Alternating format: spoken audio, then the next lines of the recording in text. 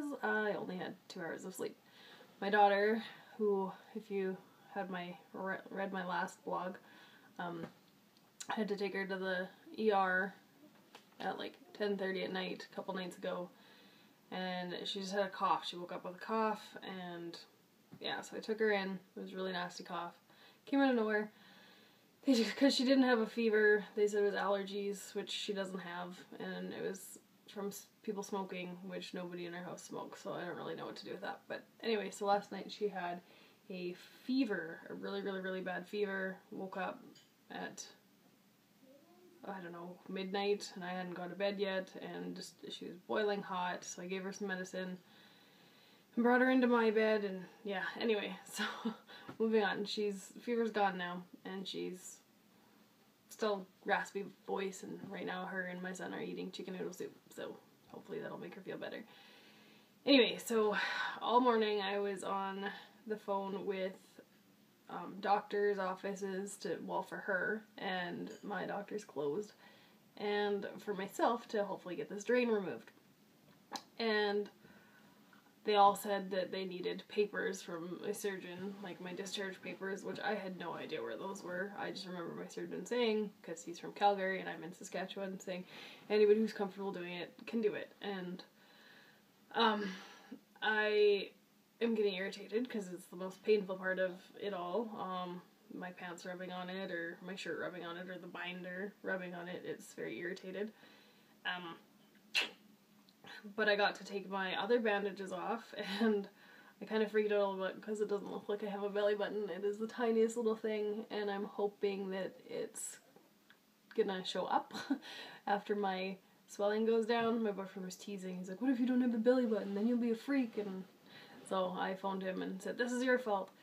Anyway, I found my discharge papers, and they said that I can't have it removed until the contents is less than 30 milliliters in a day, and it's still around 40, and it's dark red still.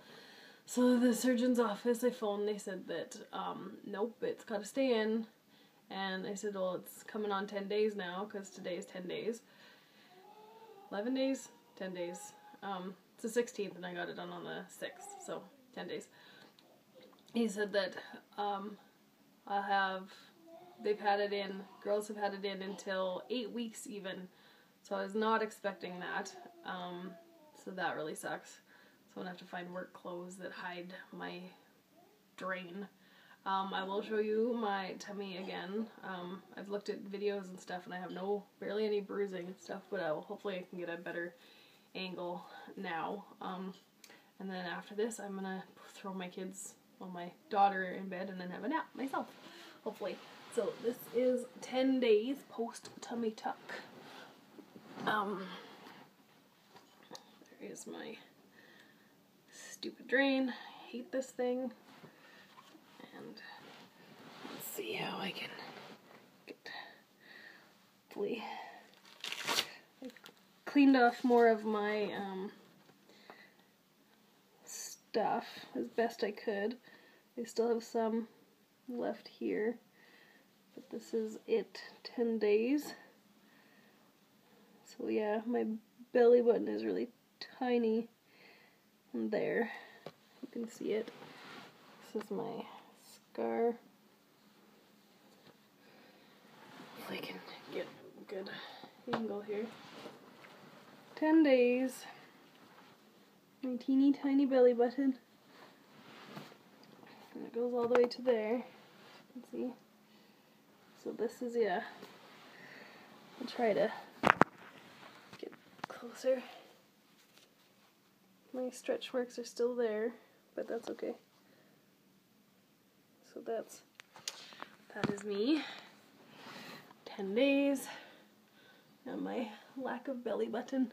So now I'm just putting on Polysporin on it.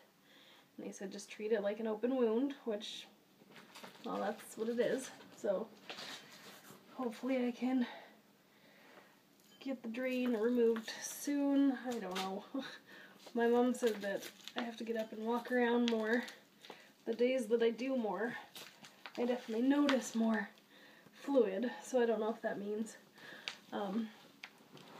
I'm producing more or if I just have more to get out. So, I don't know.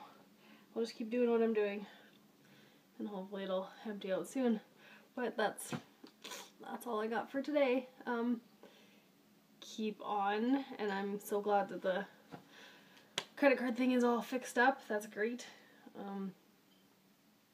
Keeping my eyes on the closest to goal list. It seems to be changing, which is always a plus. And I gotta love those girls in Huffs. They're still waiting for their surgery. Can't wait for your guys' updates. And yeah, keep messaging me. I'll keep replying. Love you lots. Bye.